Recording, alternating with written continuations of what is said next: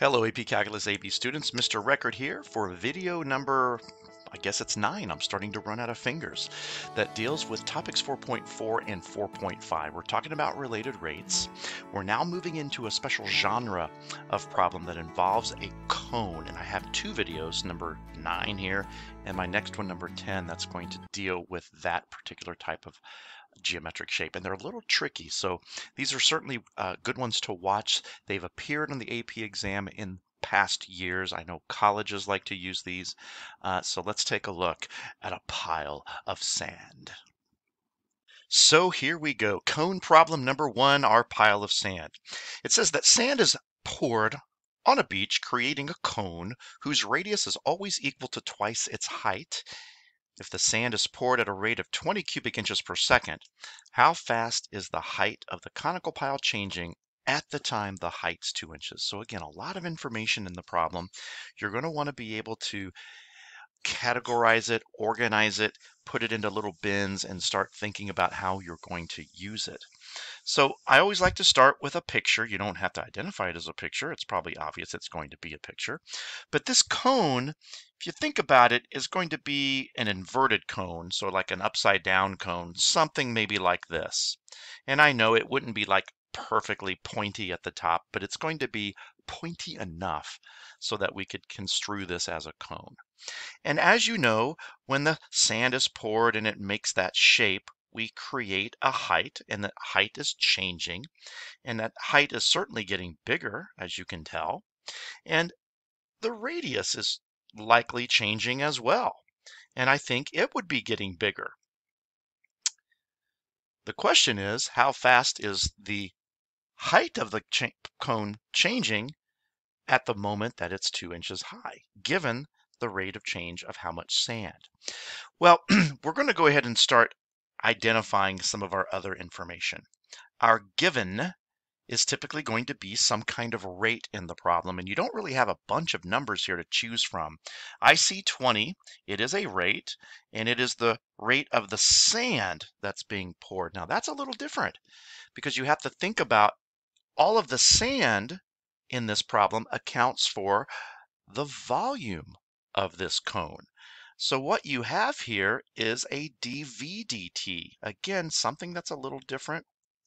We're typically not given a rate of change of an overall shape, like a volume or even an area at times, but that's what's given in this problem. We are out to find, well, I already mentioned this, how fast is the height changing? So we're looking for dH dt specifically when the h value is 2. And then we have our equation. And fortunately, you won't have to work real hard for the equation because an equation as such would be provided for you. And that would be our good friend, the volume of a cone, which is 1/3 pi r squared times h. That's a formula, like I said, that will always be provided. And this formula's got a bit of an issue with it. And I think that's where we need to go right now. If you were to take the derivative of this equation as it stands, you have to realize that there is a product rule that would take place. And this product rule would result in a dr dt and a dH dt hanging around. Not to mention the r and the h's will still be there. And I need you to see that this dr dt is a problem. It is a big problem. We don't know a lot of information about the dr dt. It's a bad variable. R is a bad variable. I'm okay with h hanging around because I've got some information about what dH dt is going to be. Well, I need to find dH dt, and I have the information about what h is. So you have to recognize that on a lot of these cone problems, we have to fix that. And there, fortunately, is a bit of language in the problem. The language that says radius is always twice the height, that we are going to use to our advantage. And it doesn't really matter where you put that information. Maybe we put that information over here. R equals 2 times h, perfectly fine. but you look at that and you say, that's your way to get the R out and have this entire formula only in terms of H, which is what you want. So let's use that.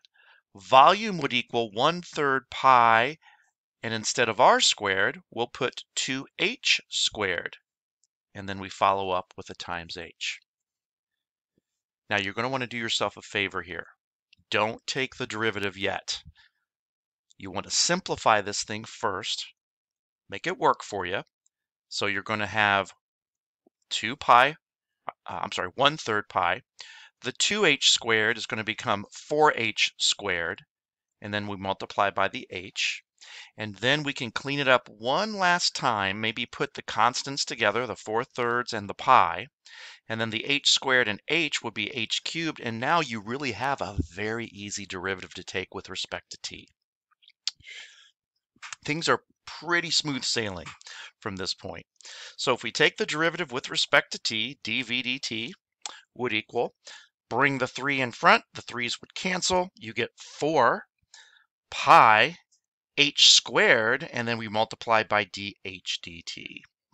And now we just have to remember what we're trying to solve for is this underlined piece, and everything else we should know. And I think we do. The dv dt, as we said, is going to be 20, and we're going to find this rate of change of height as soon as we plug in 2 for the height there. And when we get the dh dt by itself, well, I've got a 4 times a 4, so that's essentially going to be a 16 times pi. So I'm just going to flip this around if it's okay. I'll put my dh dt first, and then I'll have 20 as my numerator and 16 pi as the denominator. And I think it's really important to mention, I despise diagonal fraction bars. In other words, students that might write something like this, it's bothersome to me because it's really hard to tell, where is that pi? Is it in the denominator with the 16? Is it being multiplied by the fraction 20 over 16? So let's try to write horizontal fraction bars. It'll make your teacher really happy. Now, as you can see, this would reduce. You could factor out a 4 out of the numerator and a 4 out of the denominator, and they would reduce away. And then all that's left to do is put your label. And since this is a linear measurement of height, height would be measured only in inches. And of course, our time element would be seconds. So we have 5 over 4 pi inches per second, about 5/12 of an inch, right?